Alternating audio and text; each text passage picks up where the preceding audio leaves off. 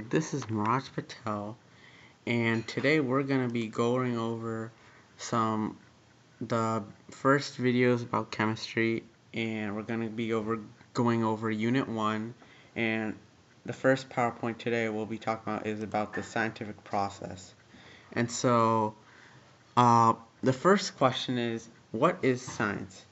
Well, science is a way of knowing based off of testable claims supported by experiments and observations. And so that's important because science has to be proven. And what is not science is not proven by observations or experiments, or it can't be proven empirically. And examples are religion, feeling, authority, and emotion, because you can't prove those with observations or experiments. And the next question is, what is chemistry? And before we define it, so in the universe there's all sorts of stuff, and the building blocks are atoms, and the atoms come together and make stuff or matter. And so chemistry is the study of matter and how it changes, and this all has to do with the atoms, molecules, and reactions, chemical reactions. And I'm sure all of you know about the scientific process from those pesky science fairs in middle school, and I know everyone remembers that time when we had to do those annoying science fair projects. And so science is a logical, organized way to solve a problem. And so as the scientific process has about 5 steps, and the first part is to ask a question. So you need a question to make your experiment, and then observations, or to observe, so you can do some research, and then after observing or doing some research, you can make a hypothesis or a possible answer to the question.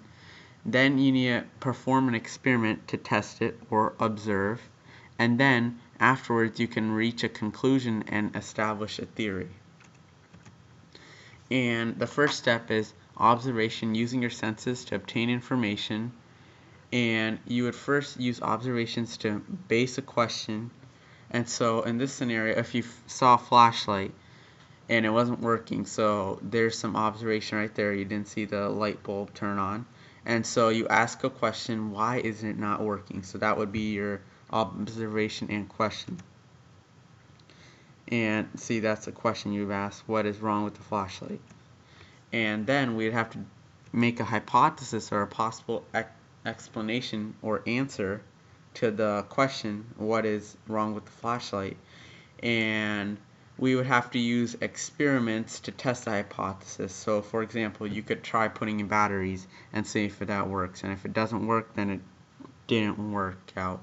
And so you'd have to try a new experiment to test other possible problems.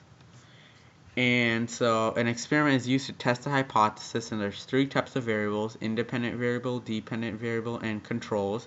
Independent variable is what you change. Dependent variable is what you observe or measure. And the good way to remember this is, think about it depends on what you change. And the controls are all the other variables that are kept constant, and it's important to only change one variable, so you know that that one variable is causing the whole change.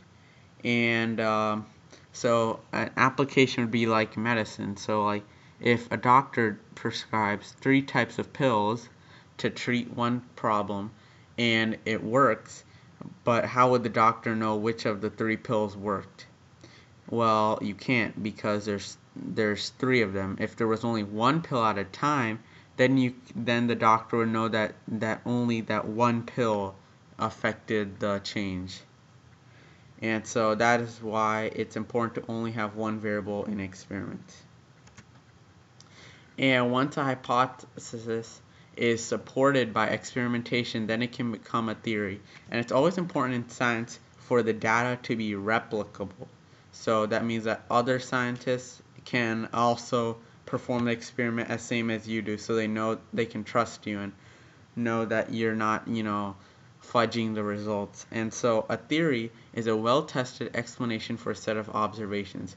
So a theory may need to be revised once you find new observations or you perform new experiments. So for example, if you had plants and you're trying to find the optimal fertilizer, we find this one fertilizer out of all these, and then you do more tests with the fertilizers and find even more, you would have to add that to your theory, and that's how it can be revised.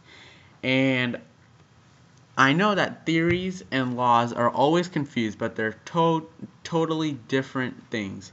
And so a scientific theory, back to this definition, is a well-tested explanation for a set of observations. A scientific law pretty much just summarizes the results of many observations. And scientific laws, yeah, see, they don't explain, and they're often like math formulas. So for example, you could do the law of gravity versus the theory of gravity. The law of gravity summarizes and predicts, while the theory explains and interprets. And I'll go more into that on the next slide. And it's always important to know that theories and laws are not really related. So theories can't become laws and laws can't become theories. They're just two totally different things. And so here is a comparison. The definitions is a theory is a well-tested explanation. So for example, you'd make a hypothesis, repeat testing, make a theory, and explain it thoroughly. A scientific law summarizes as a result of many observations and experiments, and it's often it has to do with formulas and equations. For example, down here is the theory of gravity versus the law of gravity. See, the law of gravity has a formula here, and so this pretty much just summarizes the formula and it just predicts. And the theory of gravity explains it thoroughly and is very complicated. And remember, theories can be revised to explain new observations, and they can't. Once again, theories do not become laws. Laws do not become theories. And same thing.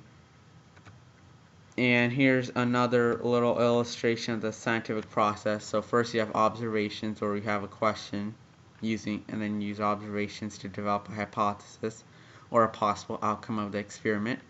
And if the experiment goes well, then you can make a theory or conclusion which explains, or it can turn into a law if it has like some formulas involved. And the reason why there's arrows going back and forth is if the experiment doesn't prove your hypothesis, you have to redo the hypothesis, redesign an experiment, and same thing. Experiments can lead to theories which also can be revised. And a scientific fact is a close agreement among a bunch of scientists because it's like replicable, which means that other scientists can also prove it. And here's another illustration of the scientific process. And so first you have observations, then you have a hypothesis, possible outcome of the experiment. And here you have an experiment, reach conclusions if it goes right. Otherwise you have to revise the hypothesis. And conclusions can turn to theories or laws based off of if they're just explaining or just predicting, or a summary. And here theories can be revised over more experimentation. And here's a quick quiz to see what you learned, and so just follow along and have an answer in your head, and I'll go over why it's correct or which answers are not correct. And so knowledge would not be considered scientific knowledge if A, it's based on experimental data, B, it's theoretical, C, it's not observable or testable, and D, it is easy to understand. So remember, science has to come from observations or knowledge. So it can't be A because it has experiment. Science is based off of experiments or observations, and it doesn't necessarily have to be easy to understand. And theoretical would be just like calculating, which still would be considered science. So the answer must be C, because this is exactly what science isn't. Not observable and testable. That is not science at all. Like religion and emotions, stuff like that. Here's the second question. Chemistry is a study of blank and how it reacts. Anything with mass, anything that takes up space, matter, or all of the above. Well, let me remind you that anything that with mass and anything that takes up space is matter. So, because these two define matter, the answer is all of the above, because all these are matter, and chemistry is all about how building blocks or the stuff reacts and changes. And what is a hypothesis? Information obtained from the senses, a proposed explanation for observations, C, a thoroughly tested explanation for a broad set of observations, or D, a concise statement that summarizes the results of many experiments. So before we answer this question, let's just identify each of these answers. A, information obtained from the senses. What does that sound like? Sounds like observations. And what does C sound like? A thoroughly tested explanation for a broad set of observations.